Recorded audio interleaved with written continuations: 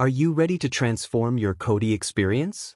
Today, we're diving into how to install the Misfit Mods Lite Kodi build on any device.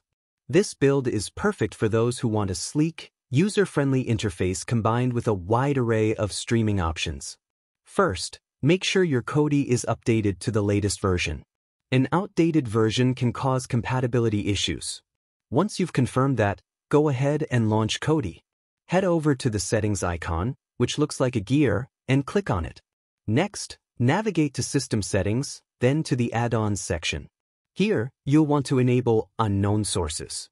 This allows you to install third-party builds. A warning may pop up, but don't worry, just click Yes to proceed. Now, let's add the Misfit Mods repository. Go back to the Settings menu and click on File Manager.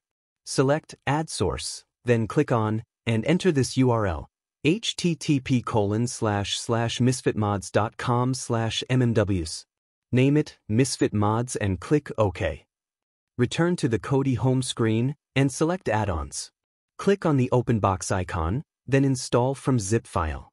Choose Misfit Mods and select the zip file. Once it's installed, you'll see a notification. Finally, click on Install from Repository, select Misfit Mods, and then hit Program Add-ons.